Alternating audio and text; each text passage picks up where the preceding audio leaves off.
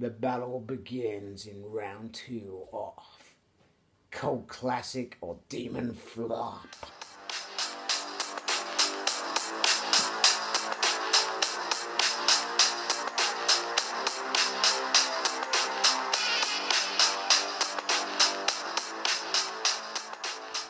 Okay, welcome to a Smurp video, and today we are looking at Hex Season 2, and then I will decide, in my opinion, if it's a cult classic or a demon flop. So I wanted to clarify, in my first video I said there was 10 episodes in Season 2. No, we get a smacking 13 episodes, meaning we finish up with 18 episodes in total. So that's almost a whole Buffy series. So let's get on and talk about this show. Okay, so Hex Season 2 starts off really strongly. There's Nephilim 3, so we're finally seeing some monsters. There's a new player in town called Ella, and basically her job was to kill anybody, I guess, stupid enough to get pregnant by Azazel. However, she missed this one. She missed Cassie's one. So when she arrives, it's too late, basically. There's some new talent, I guess, thrown into the mix for this season, as well as Ella. You've got Tom, which is Leon's buddy. And you also get Priest Jez. And some woman who barely speaks, who's like Roxanne's side lady, I guess is the word. So why does it fall apart? You've got a solid cast. We're picking up from the second season. We're starting to finally see some monsters. There's some real action. We're seeing guts getting ripped out, slit throats, etc. And it's going swimmingly well. Here's where it starts to fall apart. For in the early part of the season, they made the move to make Ella the main cast woman, or the main lady for the cast.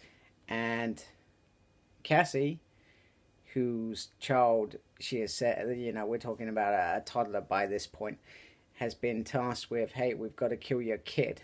So she Ellie naivety doesn't understand humans, I don't think, or understands emotion. So she allows Cassie to bond with the child. Big mistake. So when it comes to the whole sacrifice thing, part of the second episode, only 2 episodes in, she sacrificed herself. Cassie's dead. Straight out of action. So we've lost one main cast character. Why? It's a great plan in this early stage and a great story, but sorry, you could have put her to the side if you wanted a Buffy the Vampire Slayer kind of heroine woman, and that's what Ella brings to the show. You know, there's lots of things to explore with Cassie.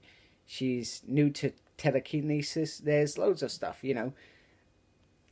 It just really bugged me up the wrong way. So the Nephilim are quite ferocious creatures and quite grotesque, so I'll give them kudos for this. You know, they completely designed something completely different, and it's pretty quite awesome. I mean, just look at that. The artwork on that is amazing. So from this perspective, damn brilliant.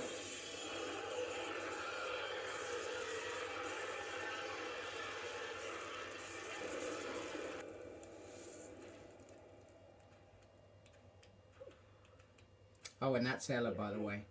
And they're best friends. Oh, and they've also got some weird teacher called Jez, and he's also a priest, and he's sleeping with Roxanne. That's pretty strange, even on this scale. Okay, so episodes 4 to 6 were probably the best episodes of this whole series. It was like they truly knew what they were doing. So first of all, Ella is poisoned by St. John's Wort by Jez, the evil priest, Nephilim, whatever you want to call him, and Azazel. So they're really gunning for her. We also see a real torrid pass where I'm not sure if she's seeing things, but I'm pretty sure it's the past where Azazel set her up to be a witch. So she gets tortured and brutalized, and it's quite grotesque and hard to watch at some points. It's not that bad, but it sends chills down your thing. So with them gunning for them, they basically end up with Ella becoming instituted into a psych ward where she has her own, guess what, private nurse, a Nephilim evil fairy who's just dosing her up basically all the time. So it's down to Leon, who Velma has revealed. Actually, no, I think at this point she's jumping into his dreams and she's telling him to save her. So he becomes a hero and saves her. Meanwhile, Jez is made principal of the school because the old principal, Colin Salmon, I can't remember his name in the show, goes up against governors because he doesn't agree what happens with Ella at this point. And yeah, it's pretty cool. So he's running a show and they're really starting to get a grip on the good guys. They're making their life hell at this point. So after they escape and they go on the run basically, and it's quite brutal, I would say. A friend who's been helping him, I think he's called Max, gets his ear cut off, etc., etc., so that they can find out. So they're on the run, and it's pretty cool, and I like the direction that this show was going at that point. However, we move on to from episodes 7 to 9. This really peed me off. So, just as things are heating up, episode 7, it starts to flop. So, Ella, Leon, and Velma, who Leon can now see, have snuck back into the school. And, they're kind of like underground. It's kind of cool. And Azazel decides, I've been told I've got to leave Malachi, and I'm not going to see you to adulthood. And that's the end of Michael Fassbender in this series. What the hell were you thinking? Oh my god. And not only that, one main bad guy's gone who, Jez is, a spoiler alert, murdered by Ella, which was going to happen at some point because he poisoned her and made her suffer in great lengths. But it really, really did, I'm trying not to swear, cheese me off. What the hell. Right, so moving on, Malachi has decided that he's going to go to school at this place. And we see him start to make googly eyes at Ella, and she's kind of making googly eyes back to him. So they have a duel to the death, which she spares him when she could have finished the whole thing. She spares him. So there is a higher power that enters into the fray, and they tell them to stay apart, but they're not doing it, so they punish them. So Ella is blighted by a plague, which is quite gruesome, defigures her face, and Malachi is made blind. Meanwhile, Leon, after, his love for Ella, etc., is kind of shunted to the side, which I was greatly disappointed because their development relationship was kind of nice, and in those 3 episodes where she was hospitalized, etc., he really came through for her. So for her to turn her back on him so quickly, it kind of bugged me. Meanwhile, Velma gets a new lesbian girlfriend, dead girlfriend, thanks to Malachi killing off a girl. She just gets run over. So they start having a relationship. Although that secret that he did it so she could have a girlfriend hasn't surfaced yet, and I'm sure it will surface before the end. So we've got 4 episodes to go. Let's see what happens. Episodes 10 to 12. Okay, so things are rapidly out of control. So first of all, in the first episode, you get Ella under the control of Malachi now that they've done the deed. However, later on in that episode, after she's googly eyes with him, Leon ends up in trouble, and Malachi is basically going to kill him because, well, that's what he does. He kills people because he's the Dark Lord of the Sith. He's not really. But anyway, he decides to kill him, and the bad guy who is like the making sure that everything is ticking along in terms of them, the evil being released, etc., actually likes Leon and says he shouldn't die. We're quite fond of him. So he helps Velma save Ella. Then Ella goes in and saves Leon from the big crawling monster.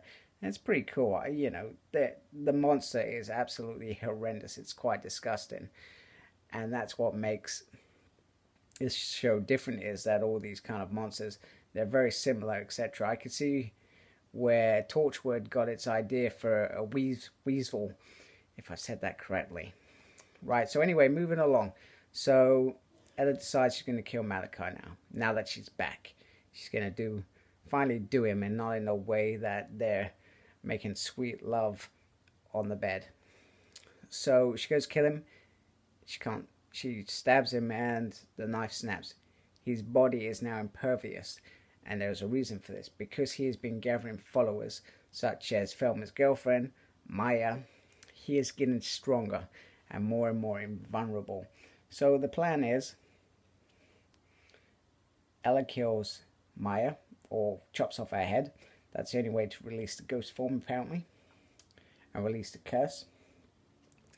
And also, Leon is going to kill Alex. Who the hell's Alex? That's right. Pretty much the first half of the season, she was nobody. Now all of a sudden, she's Malachi's evil girlfriend, or whatever. So anyway, before this happens, Velma is, as always, tricked to reveal certain details to Malachi. She doesn't do that, what I remember. I did actually watch the show, believe it or not. And she comes clean with Maya about what happened and how she died, which was quite, you know, Malachi killed her so that she could have a girlfriend. So it all goes wrong. Why Ella tried to do the Maya job and not Leon is beyond me. She sent Leon to kill Alex. He's the good guy. You don't send him to go chop somebody's head off. He doesn't want to do it. So that leads us.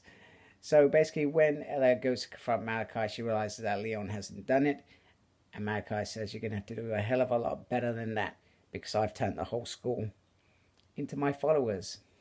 He's pretty much shielded himself to the core. He is running this school. This school is becoming the demon hell, should I say. Okay, so episode 12. So what's happened is Joe here, who was under Azazel's influence, returned to school, and she has hooked up with Malachi, clearly, and she's framed David for clearly taking funds out of the school, etc. So she is now the headmistress, giving Malachi full run of the school. Also, Tom loves Leon, and Malachi set him up with his own mark, which is how you can see it on his neck there. That's how you kind of identify that somebody is a Malachi follower, etc., or under his influence. So this leads to, so duped into killing his best friend, Leon then becomes one of Malachi's followers. Now Tom may have been a bad character, but he was an important one to Leon's life, hence the importance of the act, and for Malachi to gain control of Leon.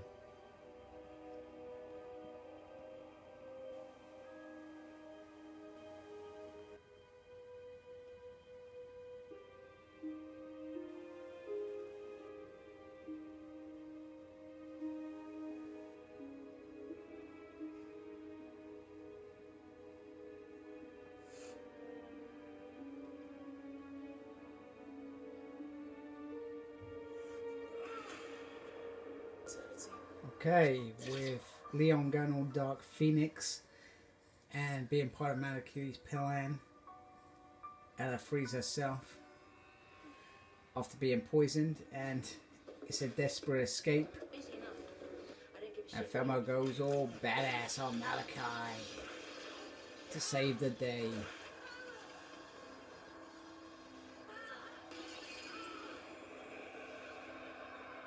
Just in the nick of time. So let's head into the finale. Let's see how this all ends. A finale such as Hex deserves a Vin as well. And a dressing gown. Okay, the finale is pretty cool. I did dig the finale. First of all, Velma dresses up as an angel. It's pretty cool. And she convinces Roxanne, who is paying for her sins, to do a good deed for God. Yes, we're getting into the whole God versus demons world now. And it's about getting Ella's pendant back. And she does that well by playing on Malachi's whims, I guess. She is the only one in the school that has not been taken over and under his ferule. And I said that completely wrong, but under his control. I cannot say the damn word. So terribly sorry there. So all in all, Leon is still captive. And as you know, or you may not know, I can't remember if I said this, the only way to get these people free is to actually kill them and cut off their heads. So, Velma and Ella give him something to dose him up and he falls asleep. And Velma enters his dream. And obviously, in true Hex fashion, she does cut off her head. His wee little man's head, which is pretty damn genius. And he snaps out of it and he's free, which is great. So, on to the next phase of Ella's plan. She's now got the pendant and she is going to rewrite time. She knows that there is no way to defeat Malachi. He's too powerful. So she goes back in time to when he's in the incubator in the... the intensive care ward, sorry. I lost my trail of thought then. And she has to fight Fairy Lady, who was guarding him. Somehow Malachi knew that this may be a play and sent her back there to protect him. And ultimately, Ella gets one over on Fairy Lady. And she is about to kill Malachi when she remembers. So before Leon left, he did leave. He said, I'm leaving. You've got no heart. You know, you're not a good person, basically. She remembers those words. And she realizes she does have that heart. And she hesitates just for that moment. And Fairy Girl comes in there and she stabs her. Right in the goodies. But with the knife, Ella put all of her sorrows, etc. into this knife. Magically, somehow. So...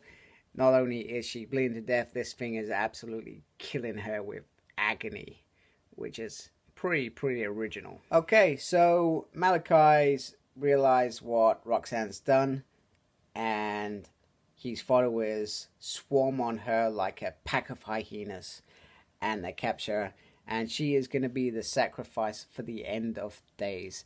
Now, these last few scenes are brilliant. There's not a big fight scene in this episode other than the Ella Fairy fight. It is pretty much I've won. And he sacrificed her. The school burns down. Ella, Velma, and Leon are on the run for their lives. And it ends with pretty much hell is unleashed at this point. So, why was it cancelled after 2 seasons? There could be lots of reasons. I've got lots of thoughts on this. But I have a feeling that if this was on Netflix and had the social media exposure to it that we have now, and plus the people that like this stuff, there are so many more out there. There are so many more communities. You bet there would be a Facebook page about this, a Twitter feed on this. You know, it would work now. And I feel like, not without this, The Vampire Diaries, because obviously that was a book long before then, but those sort of shows that are really, really strong and popular. I think the Vampire Diaries and the original has just ended, but you know, fantastic shows. This would be there if this was released today, and it would have got a third season. I have no doubt about that. Okay, so I felt season 2 was a really good season, but I think they tried to do too much, and I would have, at the time, I think I would have carried on with the Azazel and Jez evil versus the whole Ella thing, and they could have run with that throughout the rest of the last sort of 6 episodes. Maybe they just tried to do too many episodes when they should have just maybe kept it a bit more shorter and sweeter. Maybe it would have worked out better for them. I think the whole Malachi thing, I think they could have pushed that to a season 3. And that could have been the development of that season. And then it would have made sense for Azazel to be perhaps killed or something at the end of season 2. You know, a Buffy versus Angel battle of season 2. Not trying to compare them or anything. But it just seemed like it was so fantastic. And then I just felt... Don't get me wrong, I liked it, but just from that point, I felt it was going downhill for me. So, Hex, cult classic or demon flop? I'll give it. I've not seen anything as like this show since. It is original in my mind. Some of the stuff that happens with it, from the Ella Plague to the whole putting her in a psychiatric ward, etc. The whole Azazel. You know, there were some real great characters in this show. I just felt season 2, the first 6 episodes were absolutely astonishing. You know, it was going in a brilliant direction, even with the Cassie death that bugged me to begin with, and it just fell from there because they took Azazel out of it, they took Jez out of it, and they didn't give... Roxanne went into the backlight, you know, and, you know, fair enough, the Malachi Ella story was kind of cool, but I don't think it was enough. They tried to do, I've said this already, they tried to do too much in that final part of the season instead of letting it gradually grow and keeping core characters. If you don't have core characters moving on in a show, I feel like it burns, and this really did burn. However, the ending of season 2, it left me wanting more. I wanted more. And it's a shame we didn't get more. Even just a film to round it all off, etc. They left it on this little cliffhanger with Velma, Ella, and Leon on the run. Roxanne's dead. Tom's had his head cut off. And it's just Malachi, Alex, and his followers, basically. Oh, and Joe as well. So... if it was given a season 3, I think it would have been cool. And I hope that it didn't... I really hope that it didn't make too many changes like it did in season 2 and it grew. I would have liked to see Michael Fassbender back as Azazel because he was amazing in this show. You know, he's an amazing actor. And even the actress that played Cassie, Christina Cole, you know, I would have liked her to be more in the show. She was cut out very, very soon. Too soon. Well, I understand why they did it. They wanted to show the sacrifice, the human element to it, and there was a lot of dramatic. So, but what is my verdict? After spending a grueling 40 minutes off watching 2 episodes of me yapping about Hex, I'm gonna give this a cult classic title because even though it flopped, it still is an original show. And it stands alone. And I think you could watch it now, okay? You could probably say it's a bit silly now watching it. But I like it still. And that's my verdict, that's my opinion. And you can challenge me all you like. I'll just delete your comments. I'm joking. I don't do stuff like that. So thank you for watching. Embrace the geekiness. Like my Facebook page, SmurredP. Like, comment, subscribe. And take care. Goodbye.